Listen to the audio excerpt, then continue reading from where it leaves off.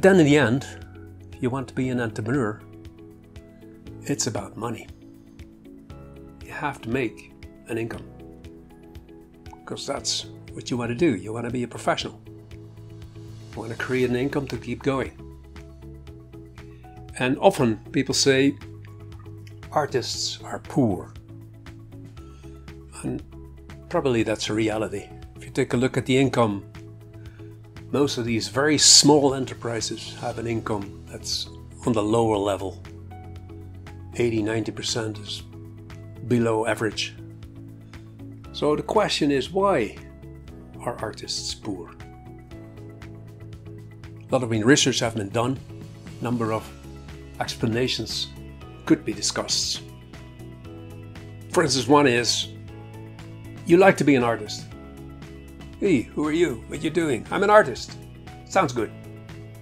So it's a personal gratification. Status is more important than money. We don't talk about money. I'm an artist. It's one explanation. Second, artists are often poorly informed about the costs of what they're doing. Art is about time-intensive activities. Creative stuff is made by putting in time. So it must be expensive if you want to make an income. Then we have, of course, government subsidies. The funny thing about subsidies is often that it does not create a higher income. It creates more artists. Good discussion one. It's most of the time one of the excuses used. Then often artists rely on different sources of income. They have either a partner who's rich, which is nice. They have different professions. You have a job on the side. You get different income sources. So then you make the money outside the creative industries in order to do your activities in the creative sector. Perhaps last, there is a myth of the individual artist. Creative people like to operate on an individual basis. So that means that there is hardly any social pressure within our society to talk about income.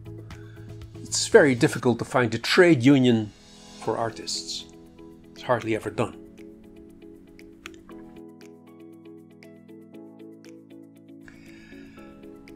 Of course, if you want to develop your enterprise, you have to get some kind of money in order to get the enterprise off the ground.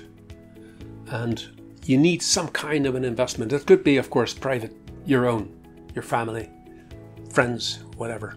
You could find money on there, but also banks, of course. Banks are in the business for money, but money, if you talk about banks, money is the last subject that they talk about. They want to know what you're doing. They want to understand why they should invest in you. What's the specific quality of what you're making and doing? Do you have already successes? Is there a record of things you did? So they try to take a look at who you are in the total concept of entrepreneurship. And then if they like what they see, in the end, they're going to give the money.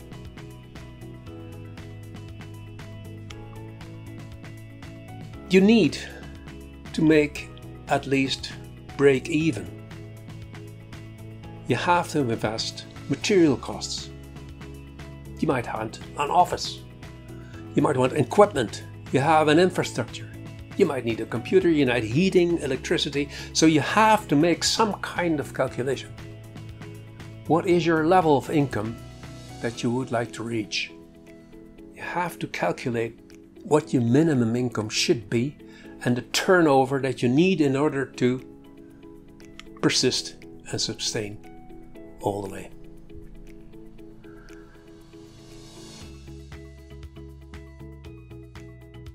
So this is what we discuss when we think about entrepreneurship. Two different methods. One is the marketing approach, trying to get the audience, your target group, get the product or the service to the market. Calculate what it should cost in order to be sustainable.